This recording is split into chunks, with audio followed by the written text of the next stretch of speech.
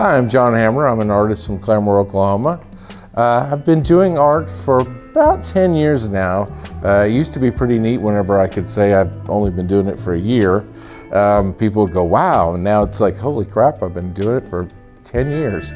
So anyway, not quite as unique as it used to be. Started out as a graphic designer. Always been doing art my whole life. Always enjoyed art, always appreciated art. Knew I was going to do something with art when I was younger, just didn't know what it was. I didn't understand what commercial art and graphic design were until I discovered those in high school and college, and went on to spend about 25 years plus doing that, always thinking about doing the fine art someday, always dreaming about it and going to museums and galleries and looking at art and collecting it, and buying it, all that kind of stuff, and thinking someday it's going to be me. And then one day, that day finally came.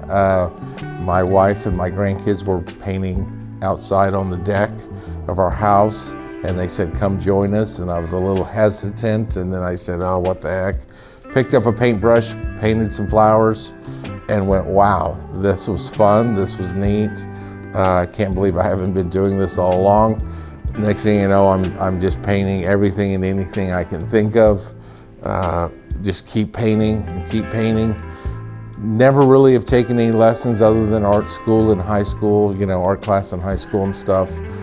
So familiar with some of the processes, but not really taught as far as how to layer or how to mix or how to do any of that. Always understood color through graphic design and always had an eye for it. Plus learning, you know, the primary and secondary colors and complementary colors in school, art class in high school and stuff. So it wasn't foreign to me when I started doing art. And a lot of people ask me, like, how do you come up with your colors? And I have to say there's no secret to it. They're all straight out of the tube. So that's kind of, I don't know if it's laziness or just no desire to try to emulate what nature is. Because when I started painting and started doing art, the idea was that in my mind I was going to be this realist and I could paint beautiful, realistic pictures. And after a little bit of struggle with that, I realized quickly that you either can do it or you can't do it. There is no in between.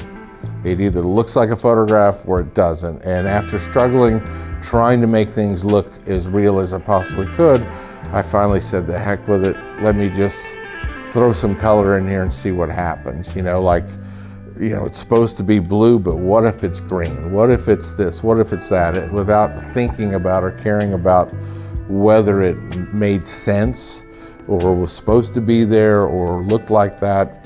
So the idea was just kind of, when I started painting like that, it was just, let's try this, let's see that. And so it kind of worked into, like, if you see the painting behind me, he has blue and purple and green in his face, but I'm trying to create a tonal value to some degree, more than a representation of skin color. But when you think about it, we all have all of those colors and everything in our skin and in our lives and everything else. There are no straight colors of this and that. Everything's mixed of all kinds of colors. So that's when you come into something like this, that it's, you know, representational of what really is there, you just don't see it. And so when I paint a portrait, things like that, what I found is, as long as I keep the eyes normal looking, everything else can be as weird as it possibly can. But if I made his eyes weird, then he would look weird. So it's weird how we see the human face and the person through their eyes. And so when you look at that, his face can be all the different colors of the spectrum, but if his eyes are realistic and they're looking back at you, you're connected to it, and it comes across normal. It comes across like, okay, yeah, I can see that's Will Rogers. But yeah, if I gave him like yellow eyes or something, all of a sudden he's not even human. He turns into something else. So it's kind of a weird thing that I found through doing this, that as long as I keep the eyes there somewhat normal, people can accept just about anything else from it. So A couple of years ago, I was asked by the city of Claremore to paint a mural downtown. The idea was to sprucing up and liven up some of the alleyways and make them more usable. And the one we chose and one we were looking at, the idea was to create a space to where you could hold events, you could have a band in the alleyway, you could have a flea market, things like that, just to kind of clean it up and make it a little more presentable and friendly and pedestrian friendly. And the idea, I believe, still is to continue that down the road. We all put everything on hiatus, obviously, from COVID and the last couple of years of that. So this was before that, and we were headed in that direction, but they wanted to create at least one mural down there to kind of give everybody an idea how this could look and how it could happen. And I was given free rein on do whatever you want, but I just thought I really needed to do something that highlighted the city of Claremore. We have other murals downtown with other things, but I really wanted Will Rogers to be prevalent, and I wanted Stuart Russo to be prevalent. I think they were both pioneers in their time, and so it's actually called Travelers of both time and space. And I think it just totally, because they're relevant today, they're relevant back then, and they've traveled through time and space with their message and with their images and all that. So I thought it was appropriate that those two guys were included in this mural because I think it's pretty cool, A, that we have an astronaut from Claremore, and B, that Will Rogers is from this area. You know, he may not necessarily be from right here, just up the street, but this is his area. This is where he grew up. This is, you know, kind of what shaped him and made him who he is, this land and this people and, you know, everything around here. So I thought it was important that he was a part of it. And I was looking for images that, you know, I always look at images like what shows their personality, what shows their spirit, what shows, you know, who they are. You can see a lot of pictures of people, but there are certain pictures and certain things that kind of lighten up and, you know, allow you to see who they really are or their personality. And I thought the one in the alleyway kind of almost looks a little mischievous, which I believe Will was. And so it just kind of gives you that little bit of, he's got kind of a little smirk on his face, and he has this cowboy hat on. And I just thought that really exemplified, you know, one of his personalities. And so he's on the wall there. And then of course we incorporated Route 66 in it as well, because it's amazing that we are on that route and as part of the travelers of time and space that come through Claremore. You know, we're all travelers of time and space. So that was the idea behind the mural. And so it was done for the city of Claremore, and hopefully we will see many more come down the alleyways and around town. So my art has started to evolve. When I first started out, the idea was to paint things around me, things familiar to me, things that I liked. Obviously Will Rogers was one of those, being from Claremore at this point in my life. Not originally from here, but been here long enough to where this is my hometown at this point, and this is where I'll spend, you know, my life. And Will Rogers being a big part of that, I've always enjoyed his humor, believe that his thoughts and a lot of the things he has said have traveled throughout time and still are relevant today. And so one of the reasons I did choose him to paint, I've painted him a couple of times, not only do I feel like he's local, you know, same as me, but I think he's relevant, and I'd like to make him relevant even more today. And so when I paint a painting like this that has more pop art colors and more modernist takes to it, what I hope to see is that a younger generation will react to it and go, oh wow, okay, he fits in with my time too.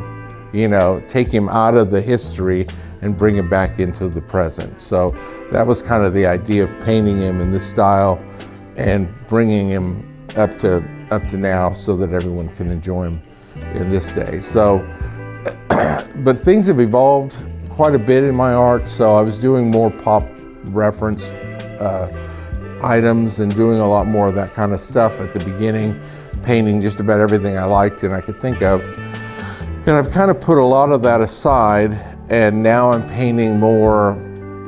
I've got a series called Tattered Aesthetics, and it's more about things that are kind of forgotten or used and put aside, like an old car in a field, an old tractor in a field, old wrench that somebody has used their whole life and fixed things and built things and made things, and then it just gets tossed into a toolbox somewhere or into a bin and it gets sold at the garage sale or whatever. And the idea that there's a history there with these objects and these things that somehow I'd like to make more important or bring to the light and allow people to experience in a new way. So it may just be a wrench, but it's a wrench with history, and there's fingerprints and there's maybe blood and guts, and it's just it's somebody's wrench that built things. And so those kind of things are sort of what I'm working on now. Doing more and more in that line of the tattered aesthetics. I've got one of an old pump jack out in the field, old buildings that have been abandoned that used to be somebody's business, property, whatever, that served a purpose, and somehow for some reason they've been kind of left behind. So I'm kind of trying to give light to things like that instead of to like pop culture icons that get way more attention than they deserve these days. So kind of went in that direction with that. And then I'm also doing more of a Cubist series. I sat down one day and decided I just want to draw for the sake of drawing. Doesn't matter what it looks like, doesn't matter what the outcome is. And I just started doodling, and I loved portraits, and I just ended up drawing some funky, weird faces and stuff. And so I call that Peculiar Portrayals, and I've continued that series. I've got a series of cowboys that I'm working on right now. And so I just sit down and start with sketches and start sketching out faces out of objects or, geometric shapes. And then from there, I take that sketch and I refine it a little bit more, a little bigger. And then I take that to the canvas and I paint with acrylics. I've always painted with acrylics. Part of the reason is I've heard oils are a lot of fun to paint with, but I didn't want to clean up with all the solvents and chemicals and stuff like that going on. I've seen people painting where they're wearing gloves and a mask and all that, and it just doesn't seem fun to me. So the idea of using a water-based product appealed to me, and acrylics fit that mark. So that's primarily what I paint in is acrylics. I picked up Liquitex is the main. They're the ones that kind of created the acrylic paint. I picked my brushes because they were cool looking, but they turned out to be really great brushes. And so I take them up to the canvas and paint them, and same with the Tattered Aesthetics, all that's acrylics and stuff too. And with that series, I actually do a lot of scraping on the canvas and a lot of putting paint on and then removing it and building up layers upon layers of paint and just trying to emulate the products that are in the painting itself and almost give the painting a abandoned and abused feel so that the painting fits in with what the subject matter is. So those are the things I'm kind of working on now. I'm also trying to focus a little farther into different types. Like I've been doing a lot more screen printing, linoleum cut printmaking. I took a class out at RSU, printmaking, did some etching, stuff like that. I want to do a little more of that, but I really want to head into some sculptural items. So I've got a couple of projects coming up this year that I think I'll be able to incorporate that into and work that into, and maybe some metal sculptures of some sort, either with the Peculiar Portrayal type faces and the funkiness, maybe very abstract stuff. So I'm really looking forward to doing that, and who knows what I'll be doing 5 years from now.